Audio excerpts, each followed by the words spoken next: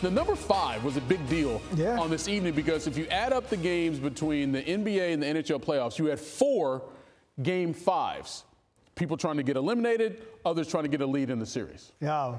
Miami trying not to get eliminated, but the odds were not in their favor. Not when they're playing their 37th different starting lineup of the season. That seems like a lot, Zubin. Not when you don't have Jimmy Butler or Jaime Jaquez, or you haven't had Terry Rozier. And the Celtics, minus Porzingis, are pretty darn healthy. Also 28-0 in a series all-time when leading 3-1, which was the predicament tonight. Derrick White coming off the 38-point explosion. Jaylen Brown to the cup.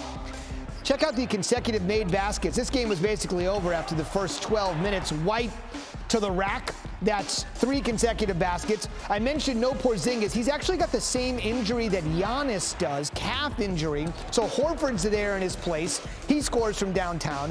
White had 5 threes, 15 first quarter points. Sam Hauser had 17 off the bench. That's 10 shots in a row.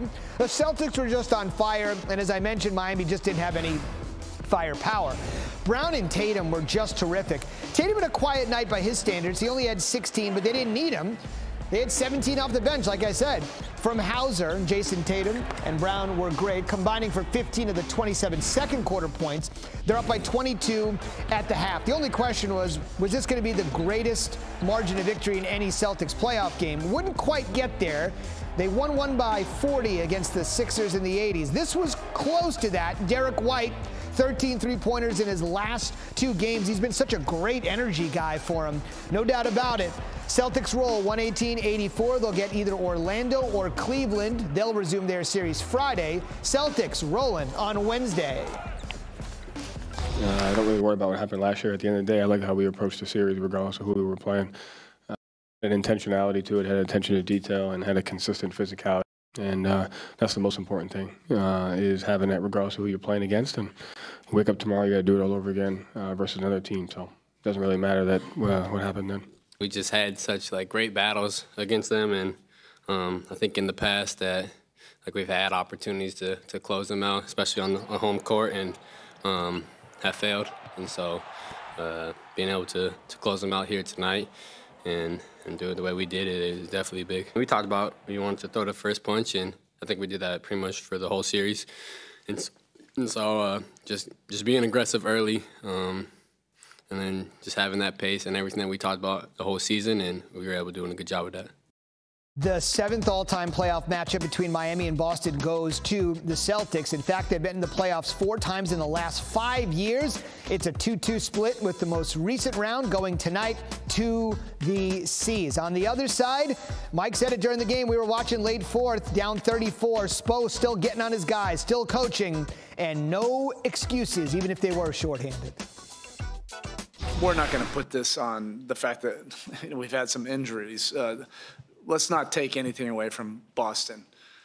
They've been the best team in basketball all season long, and in this series, in 4 of the games, they played as such. That had nothing to do with the injuries. Had nothing to do with guys that are available or not available.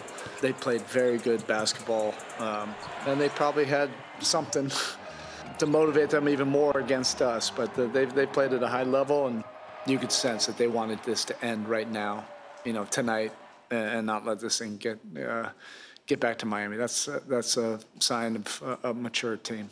We've learned a lot of lessons through this playoff series.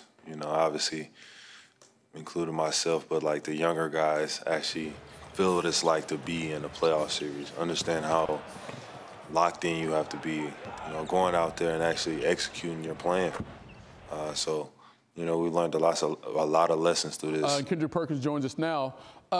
We just heard Erik Spoelstra talk about the Celtics look like they were ready to get this over with. And all due respect to the Heat, that's because they have much bigger fish to fry here, right? They're trying to pursue a championship.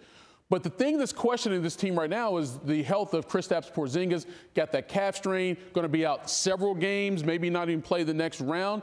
Without Porzingis, KP, what is the potential of the Celtics? Without Kristaps Porzingis, first of all, Eves, if the Celtics fans think that I'm about to come on here and say, way to go, Great job. Hell yeah, y'all done it. I'm not. I mean, they were supposed to beat this team. Matter of fact, they were supposed to sweep this team. Now, I've been questioning whether or not Kristaps Porzingis could hold up for 4 7-game series. He is the most important player on the Celtics team. This Celtic team is championship or bust. Without Kristaps Porzingis, yes, they can make it to the conference finals. Yes, they have enough talent in Jason Tatum, Jaylen Brown, Derrick White, Drew Holiday, and old Al Horford to make it to the finals. But can they complete the mission without Kristaps Porzingis, and that's bringing home banner 18? And the answer is hell no, especially when you look at the matchups in the Western Conference. They could possibly play Denver, and we know that you need size to go against Jokic, the best player in the league. They could possibly play the Minnesota Timberwolves. You know that you're going to need size going against Karl Anthony Towns and Rudy Gobert. And then when you think about just the Eastern Conference, we don't know what's about to happen in that Pacers series in Bucks. We don't know if Giannis and Dame is about to come back. Hell, we see how the Knicks are balling right now. They're in a dogfight right now with the Philadelphia 76ers. And even next round, right, size is going to matter. Whether they're playing against the Cleveland Cavaliers or the Orlando Magic. Now, I still have the Celtics favored to win,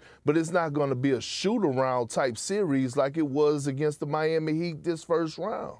So Tatum and Brown, the Celtics' 2 best players, but maybe their most important player as it relates to their championship aspirations is Kristaps Porzingis, and more specifically, that calf strain.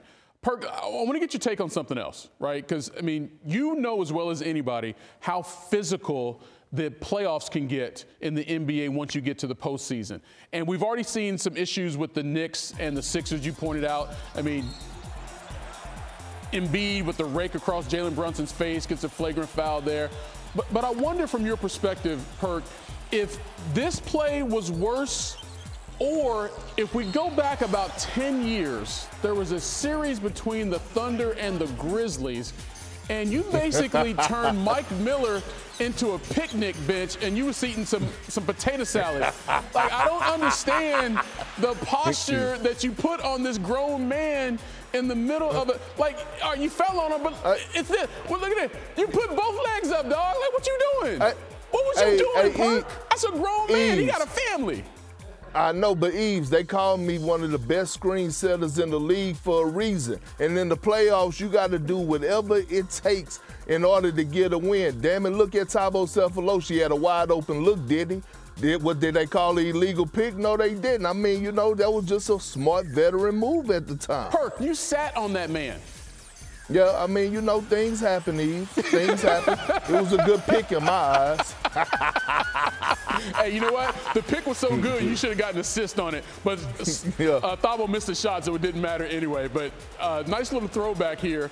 Back when, look, that's skinny Perk. That's skinny Perk back in the day now. That's motivation right there, Eves. I don't know why y'all bringing up that old stuff, but I'm going to have to get back in the gym. Hey, Perk, as always, brother, we appreciate it, man. Wanna try to boast at what I look like. Think I'm gonna try to wear, I pull up long range. Jimmy with the heat, I'm on fire. It's NBA, I'm here,